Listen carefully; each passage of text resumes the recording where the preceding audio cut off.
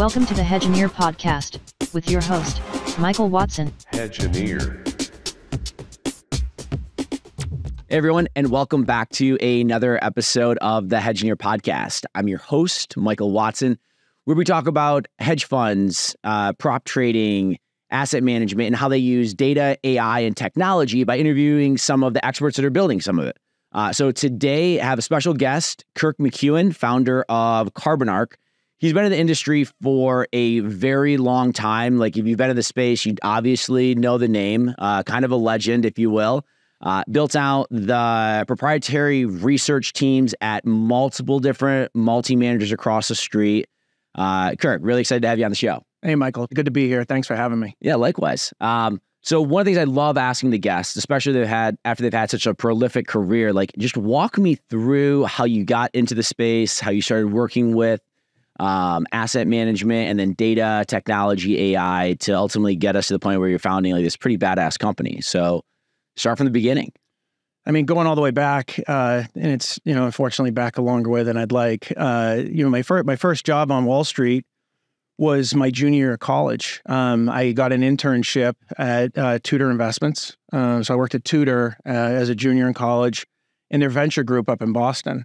So I spent the summer of 1999, to put a pin in it, calling CEOs and CFOs of private companies to see if they needed growth capital. That was during the first internet bubble, and Tudor as a venture firm was relatively new to the market. They had largely been obviously Paul Tudor Jones and a macro hedge fund complex for a number of years. The equities business had started in the early 90s, and the venture business grew out of the equities business. And so I spent that summer cold calling and, learning a bit about the business. And then, sort of did that part-time during my senior year and converted it into a full-time position after college. So I started in June of 2000 at Tudor as an analyst in the venture group. Awesome. How do you go from there? Because you don't immediately start building out proprietary research teams for multi-managers. No, so it was a great experience. Tudor was this incredible sort of group of people, not only in Boston but also globally. And I got to work for some really great investors in Boston. Jimmy Pilata ran that office, it was a meaningful thing to be sort of in that group watching all of these senior players invest in the markets. It was during a crazy time. It was, sort of post-internet bubble collapse. 9/11 happened while I was at Tudor. And so I was in a venture group that was, sort of making our chops during that time. And so I spent a lot of hours literally building out and understanding ecosystems to then call to try and get deals in. A lot of deals weren't getting done. 2001 to 2003 was a pretty quiet time. For venture capital, it was more about managing your operating portfolio than putting new money to work. And so, given sort of that trajectory, I went back to business school. I went to MIT, sort of went to Sloan, which was an incredible experience. And the summer between my first and second years, I worked at American Express up in Boston on their hedge fund and mutual fund products. It was run by a few guys from Fidelity, and somebody I had worked with at Tudor was over there. And I was an intern covering stocks and sort of learning about the public markets at that point. Coming out of business school, and this is the story that actually leads into the original proprietary research builds. I was interviewing in New York. I wanted to move to New York. I wanted to work at a hedge fund, and it was 2005. And back then, sort of I didn't have banking in my background. My accent was a lot thicker than it is today. I was super rough around the edges. This is way cleaned up relative to where I was 20 years ago. And I was getting a ton of interviews because I had a great experience at Tudor and I had a really good network. But frankly, I wasn't seasoned enough to get my foot in the door at most places. And so I had a really tough interview process. I went into an interview on a Friday at 4:00, and I thought I was having a cup of coffee with the founder of that firm. And I ended up getting passed around to all the analysts in there, and I got beat up pretty good. One of the guys told me that I'd never work on Wall Street, and I left there. And the next week, I had an interview at a firm in Connecticut, And I had to look at the Sears Kmart transaction. That was 2005, and Eddie Lampert had just bought Sears, and he was using Kmart as the vehicle. And the only publishing analyst was Gary Balter. Gary Balter was at CSFB, if I remember correctly, and he was the only guy that had put numbers out on the deal. And so I locked myself in the computer lab at MIT, and I wasn't going to have another bad interview. And I sent out hundreds of cold emails to the heads of supply chains of every major customer and supplier of Sears and Kmart. And I got on the phone with the head of supply chain for Scotts Miracle-Gro and Whirlpool and Procter & Gamble. And I got to the former head of logistics for Sears to map out the distribution center network. And I walked 30 stores. And I literally did everything I could do to pull together assumptions that were informed by the real world. And I built a 30-page merger model that was held together with duct tape. And, somebody later called it a Fisher-Price model, but it worked. And it basically, the basic differentiation in the model was that, I was seeing through the work and the conversations I was having with all these supply chain players that there was going to be $2 billion of synergies from the transaction, not the 500 that Gary Balter had published. And so that was the differentiator in the model. That was the core crux of what I was going to walk in and interview on. And so I walk in the next week, and I've got a call list of like 40 people that I had reached out to. And I've got this model, and I push them both across the table, have this interview, and they throw the model in the trash. And they're like, how do you get to all these people? How'd you do this? And I was like, oh, I called. I was like, if I can send them an email, you know what I mean? And they said, could you do it again? And I said, yeah, I can do that again. So they gave me Goodyear Tire, and I did a project on Goodyear Tire. And I reached out to distributors and retailers, and I went to tire stores, and I did all the things. And they were like, this is really interesting. And they gave me another project, and they said, hey, you want an unpaid internship? And I was like, no, dude, I need to get paid, right? So I ended up converting a job opportunity with Hunter Global, which was a shop on Madison Avenue. So I got my foot in the door, and I landed there in June and started working. And along the way, I'd interviewed with a couple of shops, and I had gotten, and that project got me into final rounds. And so I had started from getting knocked out of the blocks off the first call. And then I did this project, had this great experience.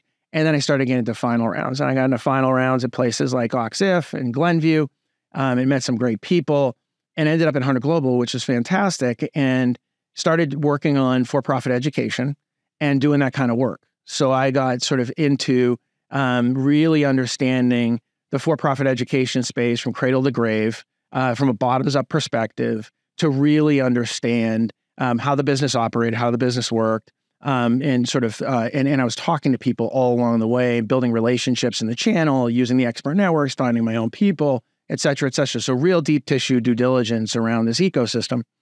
And I ended up getting a call at the end of the year from the guys at Glenview, and they were opening an office in London, and they offered me a seat, and I jumped and went over to Glenview at the beginning of 2006, and got to work for Larry and John Roden and sort of just an amazing group of people.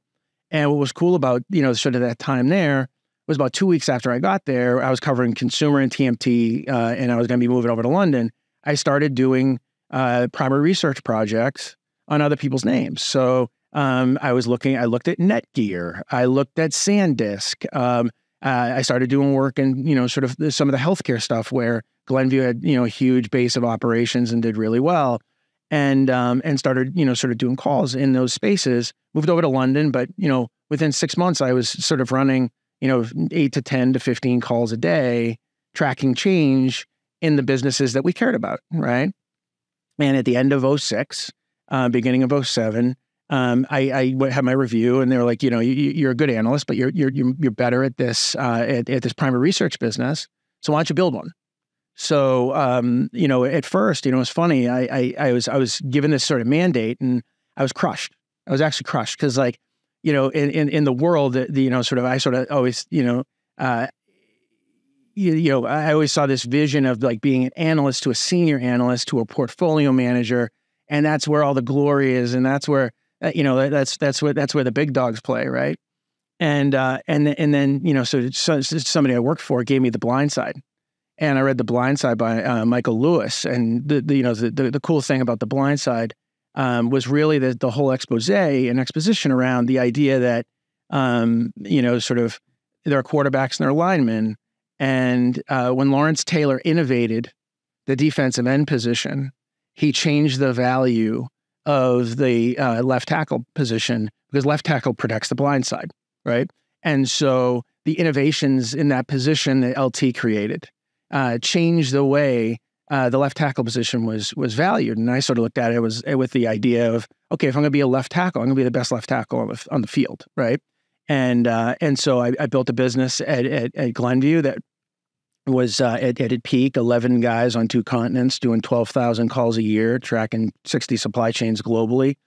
I was doing a couple thousand calls myself, and I was covering sort of, a meaningful number of names across that and learning how the supply chains worked and how the ecosystem worked. I was going down in mines in Australia and going to factories in Shenzhen and, walking malls in Japan. So I wanted to understand what it is I was talking to all these folks about. And we did a ton of work. And then, sort of, and then, sort of the expert network, sort of an investigation and subsequent, deep dive into how people were collecting information on Wall Street came in. And, sort of we didn't have any issues with that, but realized that we needed to sort of control our supply chain tighter. And so we built our own database and, sort of really focused on how to structure a wildly, sort of scalable and compliant framework. And that was something that was great about working with Larry was he was always very focused on doing the next right thing.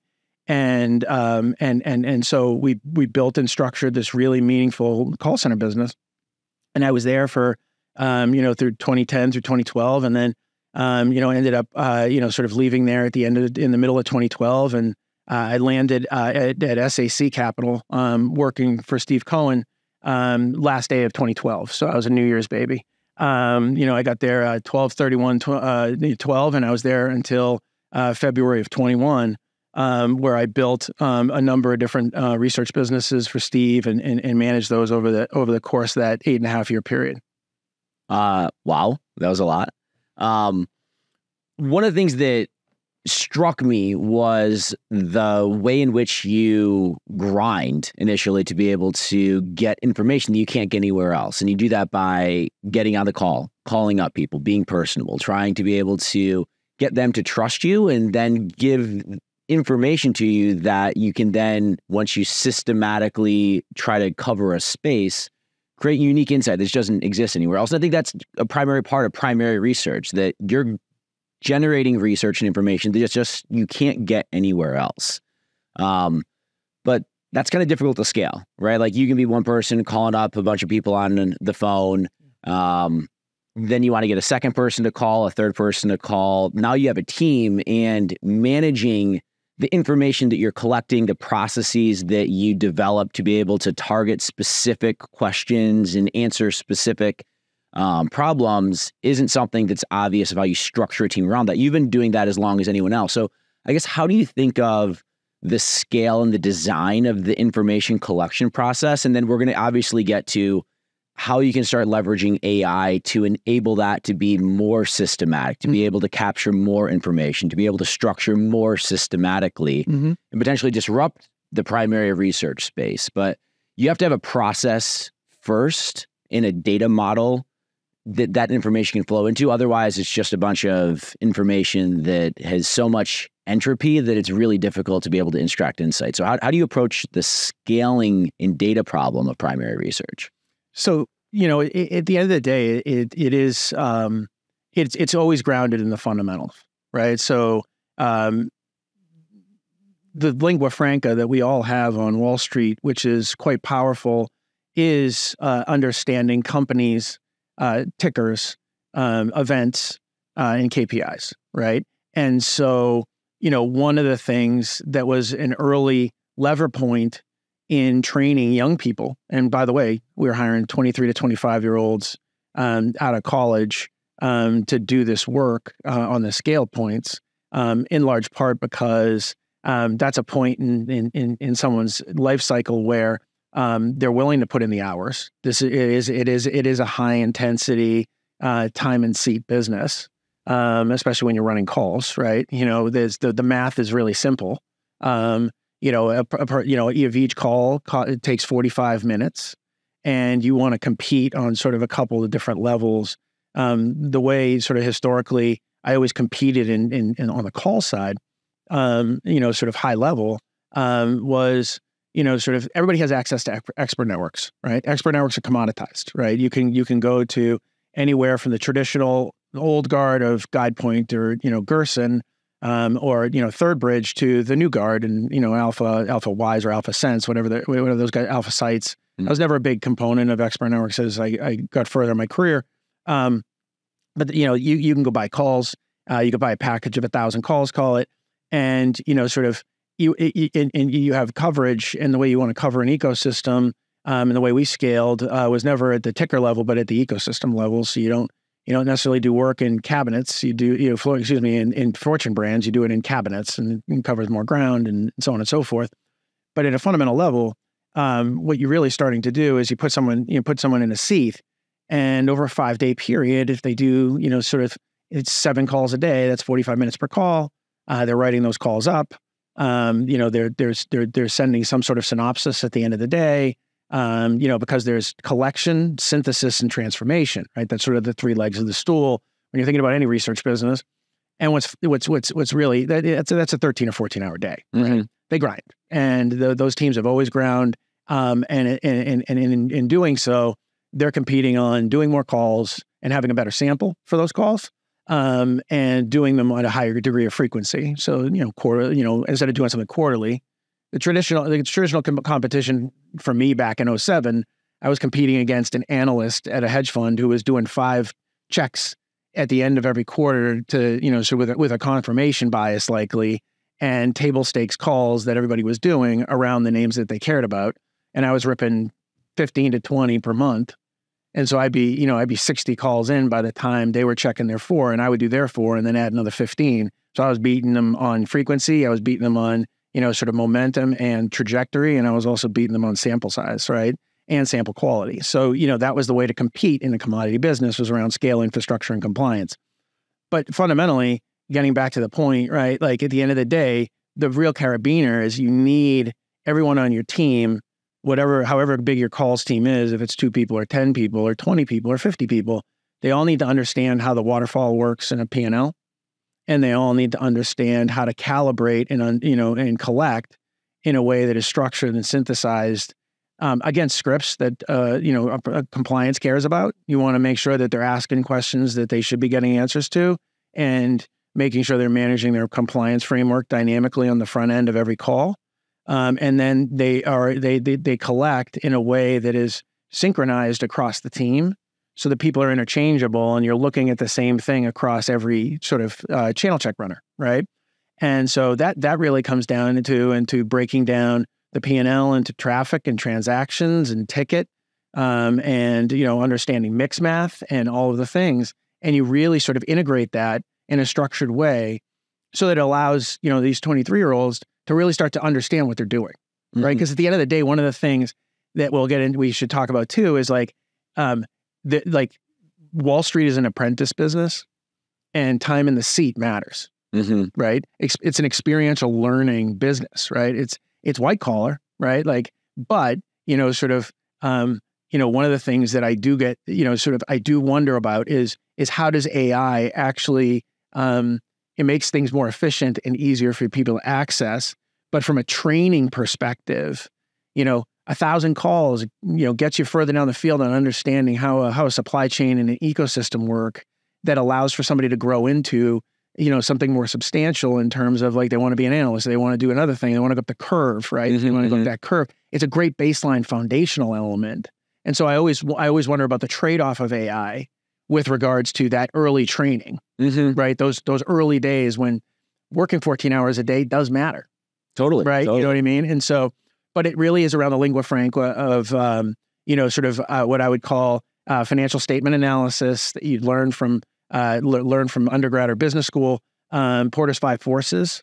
These are all frameworks that get inculcated early on and should be inculcated early on in your calls business, because you're really starting to think about those different cross currents and cross sections to understand, so that you can start to communicate effectively not only because you're just tracking change, running a sequential research operation. What you end up invariably doing is finding your trend line and then tracking change and momentum. Right? And so, but it comes back to and starts with being able to walk through the waterfall of an industry, to walk through a waterfall of a business and a set business segment, right? And that's where it begins and ends. And then, you create a lot of scaffolding in the first 3 months. And that's first place where I think an AI agent could be interesting is around training, right? And looking for anomalies that would come from the calls relative to what's happened before and what would be expected in a call of that nature based on a corpus of training data. Something like that could be really interesting because it's like climbing with the rope. And then, sort of once they get enough calls under their belt and you can see that they understand the financial components, understand how to ask about inventory levels, how those inventory levels tie back to the balance sheet, how that ties back to, sort of the sales trajectory and sort of understanding the flows of all the different sort of striations in the organization that they're researching. Once you start to see that, then you let them loose. And then, sort of the way that happens, then you start looking at the body of work that they're doing. So you start at the call level. Can they run a call? And then can they put together a project? And then once they put together a call and then a project, it's like, okay, can they then run a business? And the business is 6 checks, right? And then can they teach somebody else? And these are all steps along the process of like growing them into sort of being sort of management capability. And so, because then that's where you really start to scale is when your callers become call managers and you start to scale. So it's not dissimilar to like, Avon. But the whole model, sort of around this primary research came from my first job at Tudor, where I was running these calls to cold call, right? Like you have to learn how to carry a conversation in a bucket. You got to be able to pitch. You got to be able to collect. You got to be able to understand where they live in the world so that you can tailor the conversation the way you need to. And you got to be able to document and capture everything in a way that allows for somebody else to come in and see exactly what you did. It's not that different, right? And that's the Summit and Summit Partners or TA Associates model that was really spawned in like the late 70s in Boston around deal sourcing. Yeah, one of the things that we're starting to do with our clients is include AI agents that auto-transcribe on their expert network calls that they have with various different expert networks. And it will, transcribe everything. So there's nothing that's lost. And we will go into the call with specific questions that we want to be able to answer. And then after we get the transcript from the call that the AI has recorded, it will know the questions that we were trying to ask ahead of time and auto parse and pull out the pieces of information. Yeah. So the transcription after, or the summarization after the call is just automatically generated. That the email sends out. Straight synthesis. Exactly. And we have the specific data points that we were looking for. We automatically pull that out into a structured CSV file or a structured database so that you still have the person on the call. Like you still need the human that makes somebody feel comfortable talking to them, unless they're just getting paid for it, in which case you could have an AI use something like Whispers and ask the questions directly. But when you need that personal element of talking to somebody and trusting them, you still have a person on the call, but you have an AI that's automatically transcribing, pulling out the information, synthesizing, pushing that into the structured data product. So after the call, the person doesn't, all right, now how do I summarize an email? Pick up the call again. And so how do you optimize their time on call, making sure that you don't lose anything through the information extraction process through the AI, but then work on the automatic structuring of that over time? It's set up really well for entry level or medium level caller, right? Who are running off a script, right?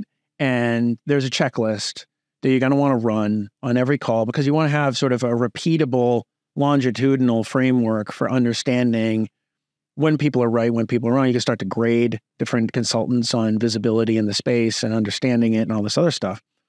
One of the things that gets really interesting, and I'd be curious how the agent works, is like when I would run a call, by the end, it would be far more meandering, and it would be way more exploratory. There was no script, so let's just put it that way. And it would be way more exploratory and anecdotal and hypothetical. Right? So like I would run more hypothetical calls, which is like, let's say this happened. right? And then I would play this out with these experts based on their experience and what they could see in the world.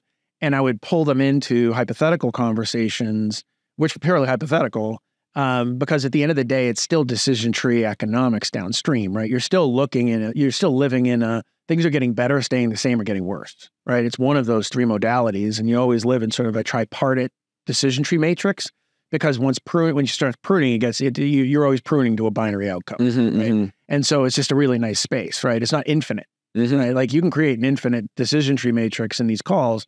The best thing to do is to try to get to a binary outcome with a probability weighting as fast as possible, right? At a call level, but more at the collective level. But I think the idea of synthesis and structuring is, it's going to save time to market, sort of for insight, because like I actually think a call output is an input, and a call collective is an insight, right? So because you can have bias and skew, and there's geographic bias, there's visibility bias, all these different biases on any one call. And that's always the challenge, right? It was actually one of the reasons, sort of the industry had a problem back in sort of the mid 2000s, was because people try to get scale by talking to the guy who knew the answer.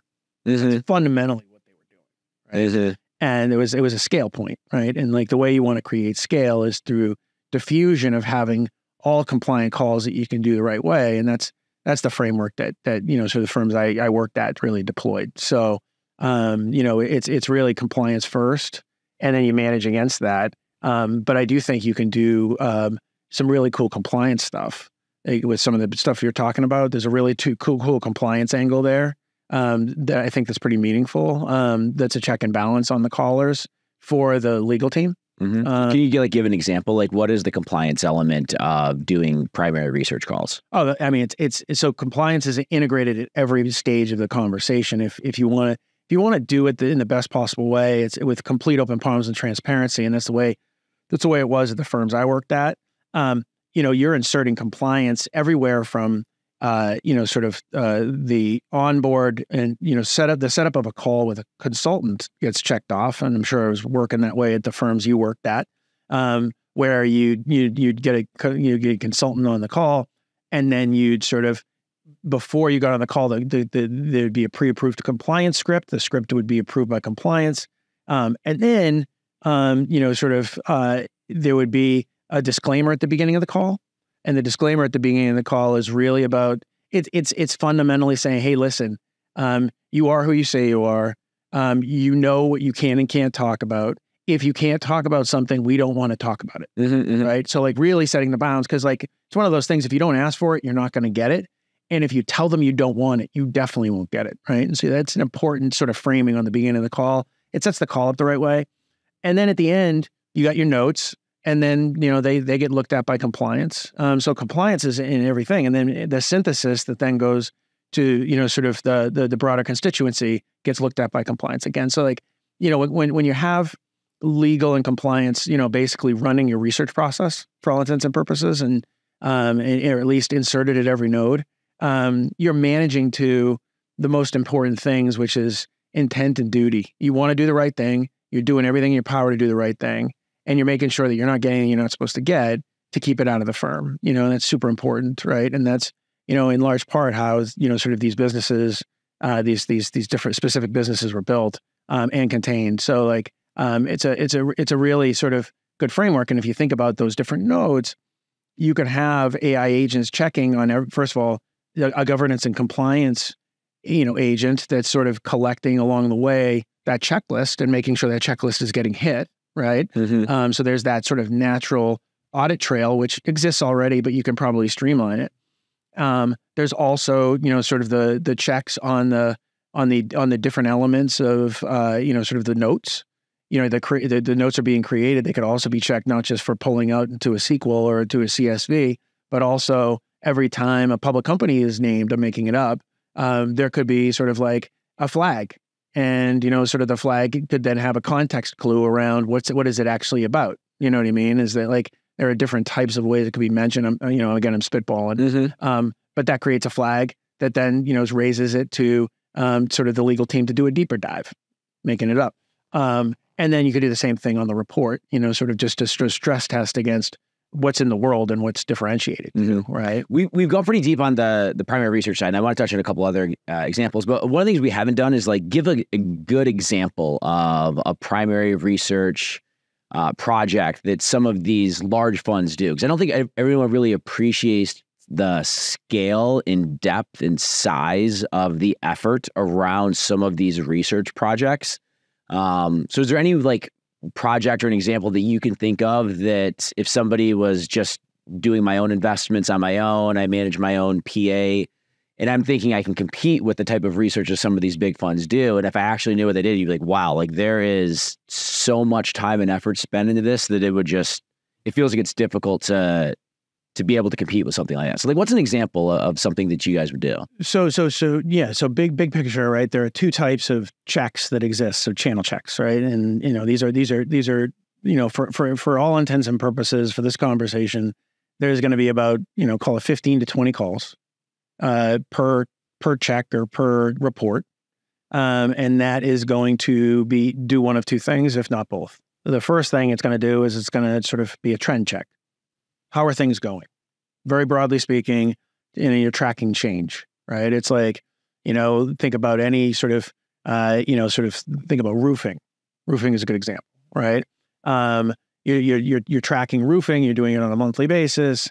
And what you're doing is you're talking to people throughout that ecosystem, home builders. You're talking to private hardware shops. You're talking to distributors. It's a big distribution network. You're talking to private manufacturers. Right, like usually I think there are 7 in the States. There's ICO and GAF, and Owens Corning is the public. You've got Beacon, who's a big distributor, and then you've got your roofing contractors, and those are usually sort of both public and private companies. And you're talking to people at every node of that chain to better understand supply-demand dynamics, competitive dynamics, pricing dynamics, and you're doing that monthly.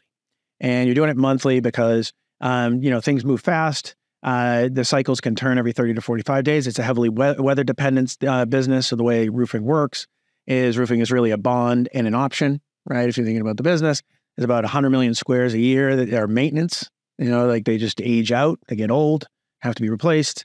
And then all of the outsized opportunity really comes in hailstorms in the south by southwest, as well as hurricanes, right? And so weather impact is a meaningful thing. And if you don't get weather, it's not as interesting. And inventory levels matter because it's a branded commodity business. And so that's sort of the game. Trend is the first part. There's also an education. Education would be, specific within roofing.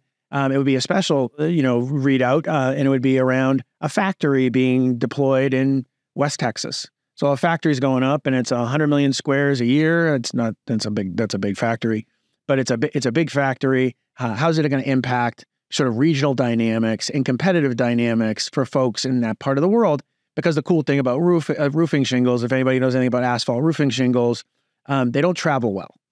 They get compressed. They start to stick into each other because the asphalt gets sticky and melts, and they actually only travel about 300 miles. So you put a concentric circle around a factory, and they usually go flatbed truck, but they're really heavy, rail, or ferry. And so you spend time, and it's an education check, and it's really about understanding a specific event that you're trying to understand in that frame, right? And that's really fundamentally, if you think about research generally in the space at the big shops that are trying to sort of navigate, they're trying to understand, business momentum and the businesses that they care about, and then how those businesses are utilizing events and responding to events that impact the day-to-day of their said business, right? And so it's event-driven, catalyst-driven understanding of momentum and change in the industries. And that's what these entire research ecosystems are about. That'll take a week. You're competing with in that frame, you're competing with like Cleveland Research or North Coast. I'm dated. I haven't been in the business for a bit. There could be other players in the space, and you're competing with now probably the transcript businesses out of the big dogs. Like Alpha Sense and or Alpha Sites, and a couple of the others. And then you're going to want to build sort of a data ecosystem around that as well, which could be a function of looking at sort of peer reviews, for example, of roofing contractors, or, sort of open bids in, different markets that you can see bidding structure on commercial, housing permits and remodel permits, or, an indicator. And then start to think about, sort of where you can see, you can pick up inventory data if you can see it on websites or things of that nature. There's a really cool opportunity if people have the bandwidth to be able to build both a data and a calls context, because the calls often inform the data in a more rich and textured way, because you're getting context that you can't pick up from a streaming data asset, right? And so I've always been a big proponent of marrying one and the other. I'm talking my book. Those are the businesses that I built over the years. But it is a comprehensive, full suite business, and frankly, that one roofing, that's a 15-hour, 20-hour project monthly, right? If you're doing 15 calls at 40 minutes a call, you're writing as you go. You're spending 15 to 20 hours to sort of get that out, right? And that's one person. Then on the data side, if you're doing anything there, you could be spending 25 hours total a month on roofing as an ecosystem, and that might be a little high. But if it's doing some of the things you're talking about, I do think there's an opportunity to rip some of that time out. And I think one of the things that's really cool is you're now starting to bridge out to the other pieces of information that you can gather around understanding an industry, a company, a segment that ultimately helps inform an investment decision. One of the things that I think a lot of people have a gap in is, I understand the research. I could do the data science of maybe just the data side, but that doesn't necessarily mean I can construct a portfolio, manage out factors, or be able to manage timing, understand catalysts, understand sizing. So you've at least been able to see a lot of that space. How do you tell more junior people that are just focusing on the primary research, they're on the calls, the context necessary to know that P&L waterfall that you were talking about earlier, so they know that they're asking the questions that ultimately matter, they're ultimately going to drive performance? I mean, sort of in the old days when I was starting these businesses, we would do whiteboard sessions, and I would literally get up and be like, okay, how does McDonald's make money? And we would literally do teach-ins and sit around, and we'd eat subs at 8 o'clock at night. And, we would literally just say, okay, number of people that go into the store. Okay, that's traffic. Okay. And then traffic has to turn into what? It has to turn into a transaction. So there's a conversion rate, because not everybody that goes into the store. And so if you have a geolocation data asset and you're tracking traffic, that's a proxy for revenue, but it's not revenue, right? So then you get into that conversion rate, which gets you to a transaction. And it's like, okay, what's in a transaction? What's in a transaction? It's a receipt, but what comes from that receipt? It's a card swipe. What's in that card swipe? Card swipe's a Big Mac. It's a large fry. It's a medium Coke. Okay, cool. So what are those? Those are SKUs. And those SKUs have a price point, right? And those price points are X, Y, and Z. And so what do you think about this? So what if they have 4 SKUs instead of 3? Okay, that's called attach rate. And then you say, okay, how does John Deere make money? What are the drivers of John Deere's business? John Deere, it's farmer balance sheet. What drives a farmer's balance sheet? Farmer's balance sheet is driven by the price of corn. Okay, so how does a farmer make money?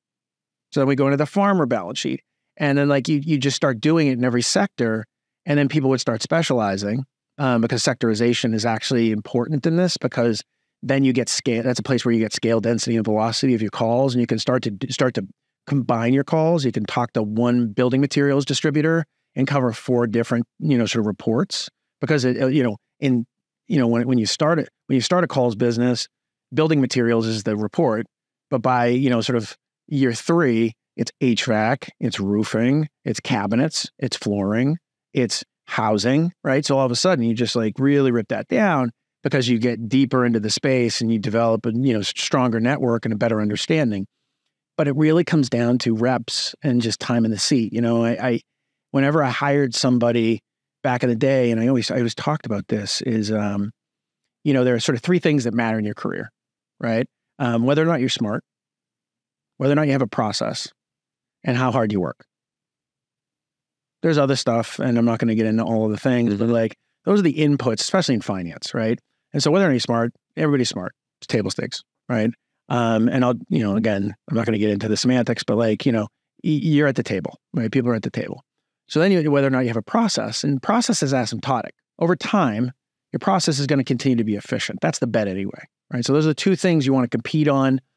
First one is not a great competing one because like you're trying to say you're smarter than somebody else. It's a hard game. And competing on process, that works, but it gets to be asymptotic and then you have to scale by hiring people and everything else. And then it's a whole new learning process. And it's how hard you work, right? At the end of the day, the way I always say it is like, I spent a decade where I worked 6 hours on Sundays. That's 50 Sundays a year. 6 hours of Sundays, 300 hours, right? I don't care how smart you are. I don't care how good your process is. If you give me a 300-hour lead, which is 50-hour weeks, that's a 6-week lead. I'm going to beat you to the ball when it comes to doing calls and understanding what's going on in different ecosystems, especially if I have a machine built and it's being powered by sort of the constant learning of how these industries and supply chains work. Right. Mm-hmm. And so like that time in the seat early on to learn the trade in this business, I think is invaluable. Does it create imbalances? Is it a tricky and challenging thing to navigate in terms of the overall parts of your life? Absolutely. Right. There are trade-offs, right? Mm-hmm. It's not zero sum there. But at a fundamental level, I think the true differentiator was I got into these really cool blocking and tackling seats where the more calls you did, the more likely you were to collect and synthesize a differentiated view tied directly into like the view around work and time and work ethic. And that frankly is a huge differentiator in this game. And it's still a blocking and tackling world because we're so early in the data and primary research evolution and institutionalization game still. The time and, sort of really creating the at-bats is a differentiator because the tools haven't necessarily been built to make it easy for people to do yet. Mm-hmm. It still work, right? And like, it's still, sort of like standing up these calls businesses is you're getting to the whole thing, developing a lingua franca around how fundamentals work. That's a thing, and it's not easy to do. And that's where it's really important because the quality matters, right? Like at the end of the day, you could do a ton of calls, but if it's wrong all the time, it's not going to stick. Mm-hmm. So it has to have a hit rate, and it has to be as measurable metrics for success that come from a quality quotient that can be underwritten, right? And so I think that, I'm excited about the tools as they come because I do think they're going to create massive amounts of efficiency. And they're not going to change the importance of frameworks, archetypes, and developing the right language for the whole organization to key around. If anything, the language is going to be super important because the agents are going to have to plug into it too, mm-hmm. right? So I think it's actually really exciting because it's going to force a structuring into a lot of organizations that is going to be scaling for them. Mm-hmm. And that language doesn't necessarily need to be overly complex. I think the way that you went back to first principles when you were talking about how does McDonald's make money? And they have brick and mortar, they have, now some online, yep. but you can capture different pieces of that wallet supply chain going from consumers into McDonald's eventual revenue statements and income statements. That's something that's not overly hard for at least an engineer, data science to understand. Like there's a lot of nuance that if you want to cover McDonald's because there's just a lot of different factors. But from a first principles perspective, I think that's awesome. You can do that across a lot of different companies whose business model shouldn't be overly complex. And then from that, you start building out what you're saying, lingua franca or a taxonomy or a data model where you're oftentimes not focusing on what's the company stock going to do. That might be the way that you monetize it, but there's a company and then there's segments and there's product lines and there is a general taxonomy that exists for all of these different companies. Ultimately, they have instruments. And this taxonomy measures KPIs. Mm-hmm. And the KPIs are a good indicator of the growth and performance of the company. And as you start developing this taxonomy internally, you can start associating credit card data set to a KPI that corresponds to revenue, that corresponds to spend of wallet. Mm-hmm. You can do a receipts data set, probably looking at a very similar thing. You can look at geolocation data for amount of people that are going on to a physical location. And these data pieces ultimately tie up to different company KPIs, company segments, that gives you a really good mosaic or understanding of what's going on within the financial performance of the company you're covering. And if You can build that out systematically, which is what a lot of these funds end up doing. And they put experts in different elements. So they have a Kirk, which is the Lawrence Taylor of building out the primary research. You have an analyst, maybe worked in the buy side in the industry for a really long time, or maybe they're in the sell side. They've just been covering it. They know the ins and outs of these companies, sitting as an analyst. You have a PM that's basically been living this world for decades that can start piecing this information together with all the nuance and how the names are performed. Then you have a risk model that helps you hedge out things that have nothing to do with the fundamentals.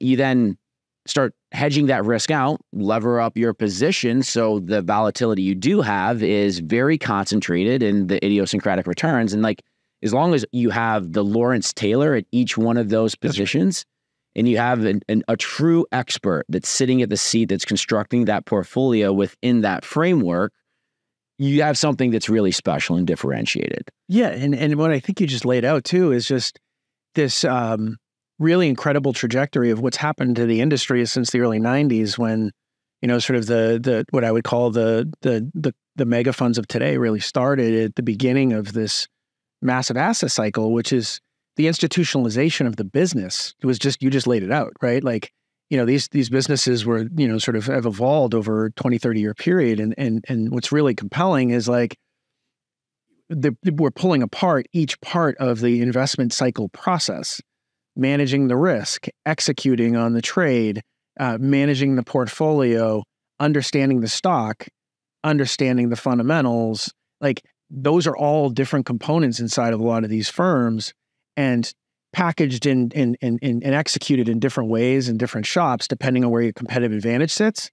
But like, it is fundamentally the evolution of, an industry that started with a couple of, a couple of big managers back in the early 90s. These businesses are massive, and it's the institutionalization of the business, which is, it's a fascinating thing because, the job of those big shops is to always be living in the alpha space, and always fight beta. And what's cool about that is, and we talked about this, in our pregame, they're always innovating to stay in the alpha space, but as things institutionalize, things naturally become beta. Right? So they're constantly pushing and innovating and developing tools and tool sets and people, right? This is still a people business, It's a really interesting time in the business and the space, right? So like, I think there's going to be a massive amount of transformation over the next, call it 12 to 36 months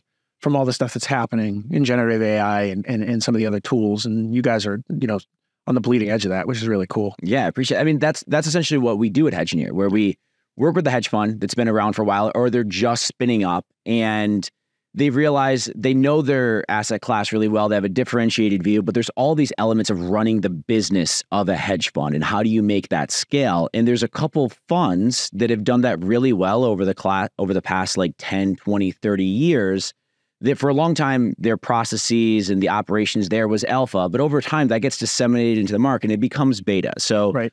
The way that you take a risk model and especially an equities risk model, you then do the linear algebra, taking the covariance matrix of factors, the loadings of factors, the factor returns, and you look at a portfolio and it tells you what your volatility is, your dollar vol in each one of these factors, and then easily make a suggestion of, if you add in these other portfolio pieces, whether it's basket indices or these couple single name positions, scale up, scale down, you're going to have a more balanced portfolio, more concentrated IDEO where you want it. And so a lot of funds built up a lot of systems to be able to make that easy. It's just not hard anymore. Or the way that you start having single dashboards with all the names in our portfolio, what's our exposure for each name, what's our 30-day P&L, what is the KPI that all of the analysts across the street are trying to estimate. Yep. What is its consensus estimate? What is the estimate for your analysts internally? What is all of the alt data saying for what that one or two KPIs are? What is the summary of the upcoming or all of the analyst research on themes that mattered? Throw that into an AI agent. What's the upcoming earnings call? When is it? What's the upcoming conferences that these analysts are on? And then who is the analyst that we have covering this name? So if you're the PM, you just go through this one dashboard. It has all of your portfolio analytics, all of your research, all of the data, what's the calendar and when does this stuff matter, just flowing through. Yep. And that was hard to do maybe just 3 or 4 years ago. Now it's easy. Like there's been so many reps that at least for us, we've been able to do with different funds and implementing this, that now it's just kind of like print and repeat. Mm-hmm. And the real differentiator now is like the insights that your investment teams have, the insights that your portfolio manager has. You always like, want to, like you're hitting on this really cool point, which is like at the end of the day, we're all in the content business, and the content is around trading risk. Mm-hmm. And like, whatever you're working on has to be relevant, right? So if you were putting together a dashboard on factors from South Africa for a domestic U.S. hedge fund, it's not relevant. Totally, right? Totally. So the relevance has to be there. That's kind of table stakes. Mm-hmm. Then it has to be about accessible. And it sounds like you guys have really nailed down, so through iterations and just knowing how people consume information Mm-hmm. and how they visualize information, which is nuanced and very difficult. The user experience and the user interface are super hard to get right. Totally. But like Totally. if you get the configuration to a place where everybody starts to standardize around it, it's a home run. And then you put it all back in the middle of differentiation. How do you differentiate the inputs coming into the dashboard? Mm-hmm. That's where you want to win. And that's more data, differentiated data, and better questions, right? So how do you constantly turn that machine, whether it's, sort of from your model capabilities or from your collection capabilities around differentiation, or you've come up with a new risk factor model because you're not using traditional BARA. You've evolved it to be your own, Mm-hmm. and sort of, and that's where you want to differentiate and compete. And if you're, a big shop that understands the factor frameworks and the factor models really well, you're probably doing evolution and innovation on that. Some people are competing on information, and some people are competing on sort of scale and lever points, right? But like, it's a really fascinating game when you're able to get back into that. How are we differentiated? Because at the end of the day, that's where competitive advantage really lives. Totally. And the infrastructure doesn't need to be the competitive advantage. Like the infrastructure should just be the beta that everyone has, and your differentiated view of the world, whether it's in risk space, whether it's in fundamental space, whether it's more systematic space, the tools that you use to be able to allow your differentiated understanding to bubble up and surface, that can be commoditized. But the view and the opinion and your understanding of the world around you that no one else could replicate, like that's where your alpha is. And the more time you can spend on that, that's how you win. And not spending time on data warehousing initiatives, or like how do we want to create the right dashboard, or Windows upgrades. Like all of that stuff should be commoditized. You don't spend time on it. And you should be spending time on what is your unique perspective of the world, and how do we make sure that we validated that it's correct. And then once we do that, how do we get that into our portfolio in a risk-adjusted way? And that's the name of the game. One of the things we haven't touched on yet is like, I would love to go into carbon arc, right? Like you've spent a lot of time in the space. You have this is your alpha, right? Like your understanding of data and information and how it flows throughout the world at a very like meta level, and how that can be better monetized, sometimes by funds, but also by operators. Like we talk about investment managers. How could you better use credit card data to forecast out not subs, but how could you forecast out top line growth for Macy's? But what about how you can use that data to help Macy's be able to better understand their business? And I think in our space, we kind of overlook like the operators themselves. I think you kind of went directly to that. Yeah, started there. Talk to me about it. So just to give a little bit of the origin story, sort of as far back as a bunch of years ago, started to realize that for all the data that existed in the world, very little of it was making it into the hands of decision makers, right? Mm-hmm. I was blessed to work at a fund in a shop that sort of really sort of wanted to innovate around research inputs, and so we were able to sort of work with a lot of really cool data. But sort of really quickly started to look at the market structure of data in the world and realized that there were a number of things that were creating wild imbalances for data, such that it was wildly difficult to get. It was expensive, and the number of people that needed to touch it before it could be usable and consumable and make sense was prohibitive, right? Mm-hmm. And it worked for us, and it worked for where you worked, right? But like for the vast majority of funds, let alone the companies that sort of we were sort of trying to understand better, it was a non-starter for them to be able to do anything real with data. Mm-hmm. And so they not only had problems with their own first-party data that was siloed and in all these different places and really hard to get, but sort of between the malinvestment in the cloud, too much money going into too many companies in the cloud and creating tons of silos, the big tech monopolies that sort of basically hoovered data in and didn't let it out.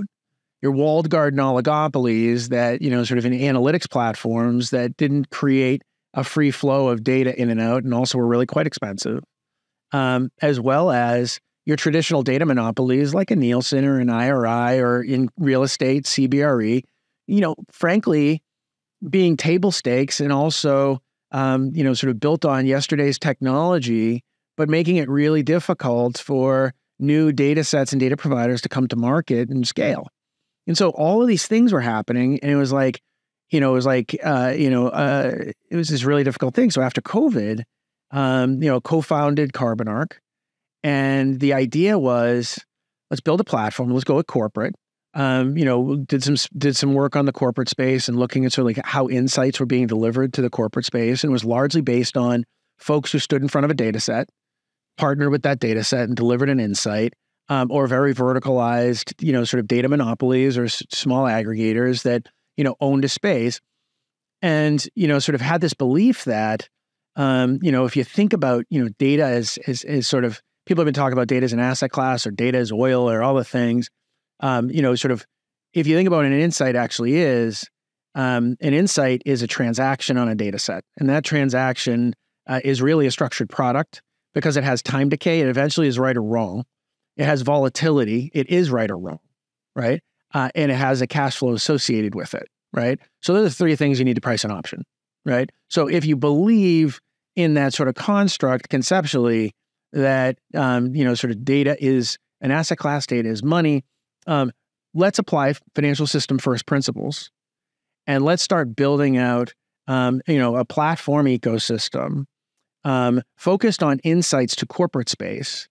To really start to prove out, because when you build platforms are brutal because you have to build the platform and you have to build a product to prove that the platform works.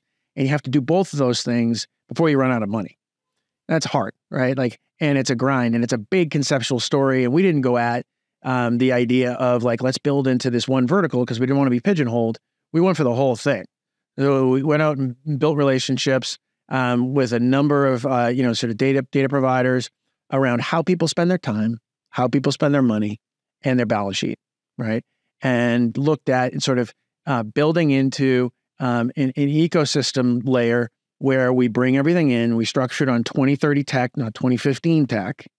And we sort of say, okay, let's really get into what this is about, which is entities and an entity framework around companies and brands and people and locations, and then events. And let's have an exhaustive event study, right? Mm-hmm. Because at the end of the day, you need an entity, an event, and an impact. And the impact can be a hypothesized impact, like I think this is going to happen and I want to test it. Or it could be a data observability impact, which is this is happening, let's see what happens next. So in one, you're doing an A/B test. And the second, you're basically building a listening framework, right? And let's sort of really start to build into this and structure this in a graph. And sort of, we went graph instead of table, and we were seeing where the puck was going with sort of new pushes in AI. And we started building into a customer set that was corporate based for the first couple of years, and in the entertainment space, in live events, professional sports, leagues and teams, brands, healthcare services, and then recently went into financial services a bit, right? Really centered around building this textured platform where the insights move, the data sets don't. So really, the data sets start getting worked like farmland, and the insights are the bushels of corn that get pushed out to the decision makers. And those decision makers either take that insight and make a decision on it, or take a bevy of insights, put them into a model to derive an insight framework model, right? And what we're doing to break the wheel, sort of Game of Thrones style, is really trying to move to a consumption model for our customers, because one of the big blockers was, sort of if you wanted to buy a card panel on Wall Street in 2013, it cost several $1 million. And there were a few firms that could use it. When you had it, it was alpha. And by 2018, everybody had credit card panels of some degree. And the price point had moved down concurrently because providers had come into the market, such that today there are probably, sort of less than a dozen, but more than a half dozen card providers of different types. And, sort of, paying a license is paying a license, but there's a barrier to entry based on willingness and ability to pay. And the reason something like card is really interesting is because like card is you still have 250 tickers, most of these sort of panels that you can trade 4 to 10 times a year to generate sort of that actionable cash flow and improve your hit rate by a couple hundred basis points, and then drive that through to sort of an ROI on that's firmly ROI positive, even at table stakes environment, where alpha is, sort of largely degraded because of the competitive dynamics of card, right? Fast forward to what we're trying to think, what we're thinking about is, if there are 1,000 data providers today, commercial in the world, we think in 3 years is going to be 10,000, and we think in 5 years is going to be 1 million. If there are 1 million providers of data in the world in 5 years, which data set you're working in doesn't matter. It's what questions you're asking, and do you have the right frameworks to ask the right questions?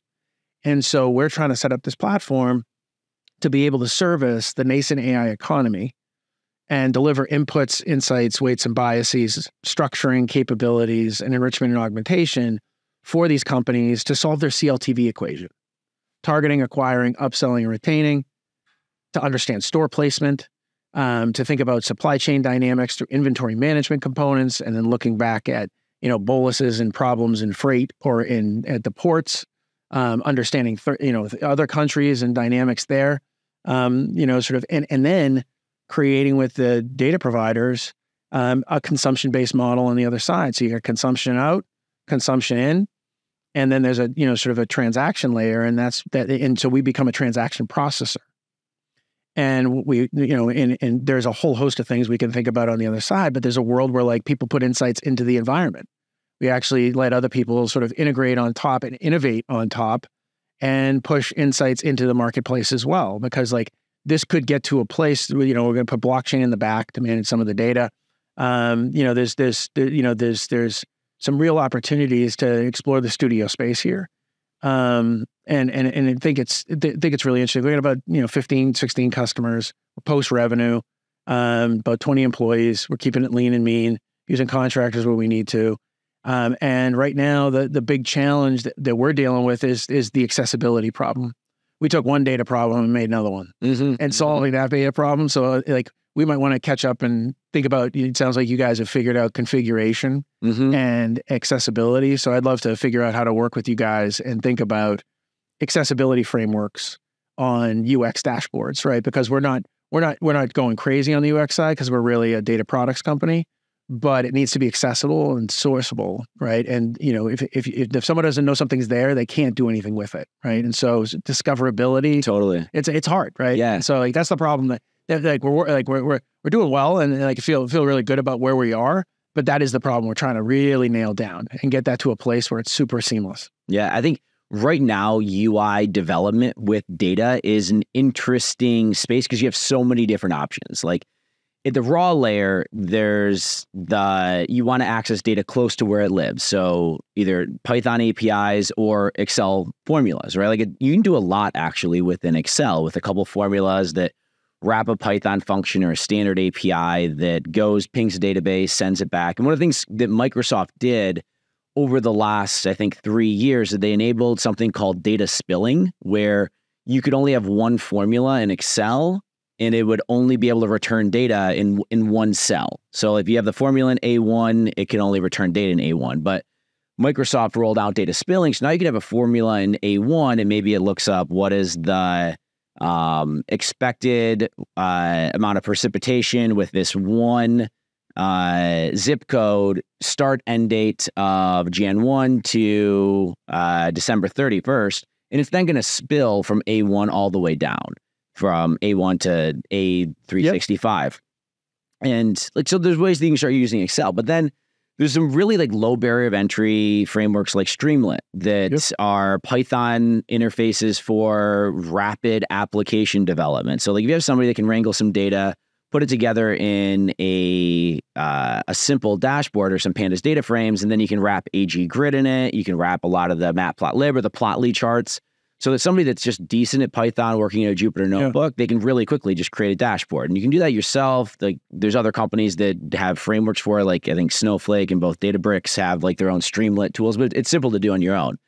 And then there's like, you maybe go the Power BI route where you have people that aren't writing code, but they can connect to a SQL database. And they say like, oh, actually I want to be able to create dashboards in either a Power BI or a Tableau or Looker. We generally work with bigger orgs, so like Power BI and Tableau are the big two. And you can do a ton there as well once you have the underlying data model.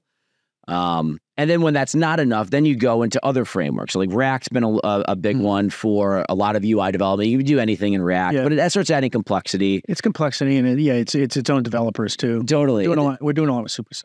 Exactly. And then there's also HTMX. It's a new library that I've been a fan of. It's kind of like a nice in-between by being able to do a lot of the back-end element creation that then just gets injected into the DOM. So it's lightweight on the JavaScript side. It's a little bit heavier on the back-end side. That can be in JavaScript or it can be Python, anything that you want.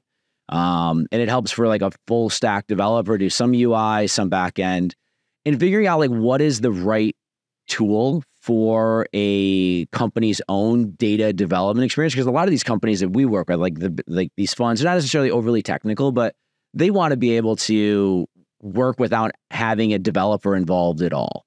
And so like they want an idea, they want a dashboard, and they want it like now. And yesterday. Exactly. And so figuring out when you're building out a platform that has UI elements, what's the right combination between like, let's just continue to double down on Excel. Let's take it a little bit higher up to Power BI and Tableau. Let's add just a little bit of code and do something like Streamlit. Or let's go a little bit more developer tech with HTMX. Or do we kind of want to go all the way to React? Yeah. Is like a different decision that orgs need to make when they think about UI development. And you can win that entire spectrum. Like there is no one solution for that. It's kind of the question of how much you want. So like, and it's hard too, right? Because like, meeting people where they are, right? Like exactly. That's the thing. Part of the thing was like, I got to watch the digital transformation at a fund over a 10-year period for all intents and purposes, from, sort of nascent to wildly sophisticated, right? And like what that meant for visualization, what that meant for, sort of delivery of API versus report versus Excel, plugin, et cetera, right? So go to the website. Corporate space is like that, and now, like, we're walking in and having conversations with business users who want to leave at, 5 o'clock and who want to do what they want to do. So it needs to be one button, it needs to be super easy to use. But then we're also selling the API plugin to folks who want to just suck it through the straw at a gigabit level, right? And like, and get paid by gigs, right? So we get paid by gigs on that.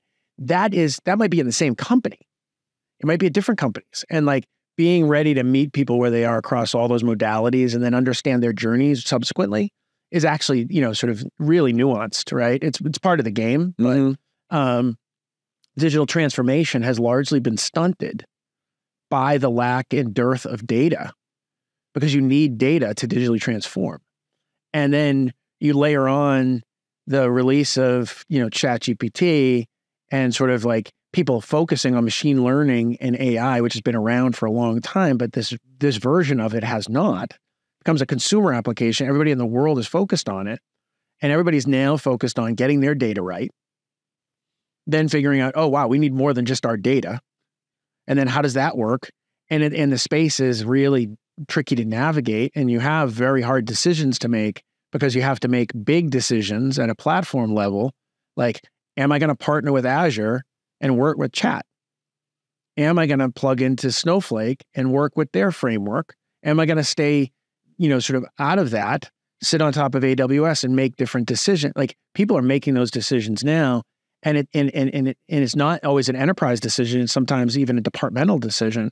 And so they're all in those various journeys and like figuring out what data is, what data isn't, how decisions are made, what's going to be transformative, who stole their cheese, who has the potential to, cut their business, who has the potential to grow their business. It's a fascinating time in sort of the space because there's a lot of fear and there's a lot of opportunity. And people are excited, but they're also like, what's next? Right. But I think you painted it really well. Like you just go back to first principles and you're always going to fall back to that. Like you're always going to need to know what's McDonald's, they're a company, they're an entity. And you were talking about that earlier. Okay. McDonald's has a ticker.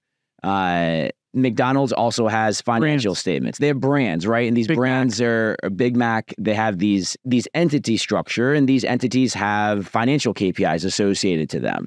Metrics, KPIs. We have metrics, KPIs, cohorts, and market shares. So we actually sort of institutionalize those 4 products. And the thing that will probably be the next is factors, right? Because you can factor anything with enough data, right? So, sort of just like factors blew apart, post 08, factors became household common knowledge. You're putting them on fundamental, there were no factors in 2006. There were factors on every fundamental PM dashboard that you're creating right now. Think about that, right? Yeah.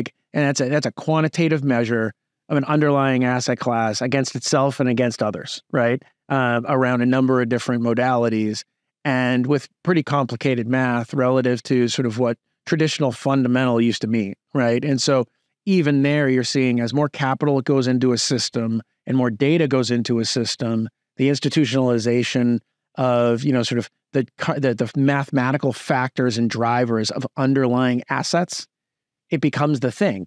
And so like, there's a world where like, there's a brand resonance factor. There's a brand momentum factor. There's a brand value factor. There's a brand persistence factor on, sort of Fenty Beauty.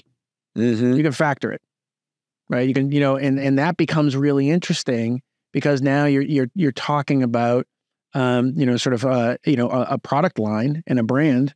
It's worth a couple $1 billion, whatever the number is. And you've literally decomposed it in the same way. There's a celebrity factor in Fenty, Rihanna, right? So you've actually just decomposed it into all these different things, and you can now look at it against Capital One, Taylor Swift. You know what I mean? You can start to look at it against The Rock, Under Armour, in the same language. And that gets really interesting. That's where I think the puck eventually goes. Totally. And that's what the factor model is designed to do, is you look at what are the ABCs, what are the basic vitamins of a company, and look at it in the same way you see the nutrition facts on the side of a box of cereal, be able to see like how much vitamin A, vitamin B, vitamin C, iron, calcium. And as there's these new factors that are starting to systematically affect companies, what is their sensitivity to them? That's right. And let's pull that out and be able to compare companies like for like in this one isolated element that didn't matter 5 years ago, but now the celebrity element, as you're pointing out, it's a much bigger thing, right? Huge. Yeah, and it's transformative, and you can see it in their advertising. And you look at it, and you look at it in the ad stack, and then you look at it. So that's sentiment, intent, engagement, and then you're getting into consumption, and then like you flow through to consumption, and like again, first principles. I just did the funnel. The funnel there was the ad funnel down into the consumption funnel, right? So like. I think that the opportunity for innovation around metrics and KPIs at the in the fundamental space is actually like at an all-time high, right? Because the data is about to show up. Like we're not there yet, but like 1,000 data sets are going to go to 10,000, going to go to 100,000. Everybody's going to rush for the door because there's a need for data. But like the fundamental problem, and this from your last job and you're an engineer, is like, let's say you're managing a couple hundred data sets in production that are differentiated, require cleaning, processing, and everything else. There's going to be institutionalization of that pipeline and that supply chain because, unfortunately, engineering still scales fairly linearly, right? And if you keep buying all the data sets, they stack on top of each other. You go from 20 engineers to 100 engineers. Then you're managing people problems, right? So it starts to become prohibitive and difficult for an organization to scale a data asset effort if they're only buying the data assets and they're not sucking in the insights, right? So like that's the bet that we're making, is that sort of the data asset market is going to explode faster than people can scale up, and there's going to need to be a platform in the middle that's transforming around a common taxonomy and lexicon, the key elements that people need to make decisions. Whether it's in a stock, whether it's in a company, whether it's in an advertising campaign, they're going to want to pull the insight out, pay for it on a consumption basis because you collapse the prices, which then drives density and velocity, and then it flows through. And that's sort of the bet. That's what we're playing for. Sounds like an awesome bet to me. We'll see. So Kirk, thanks for joining us. It was an absolute blast. We're going to have to do this again. Like, there's no way this is the first and only. So looking forward to when you come back in. Whenever you want. Yeah, 100%, man. And with that, just want to thanks everyone for tuning in to the Hedgineer podcast. Again, I'm your host, Michael Watson. And until next time, we'll see you later. Thank you for joining. See you soon. Hedgineer.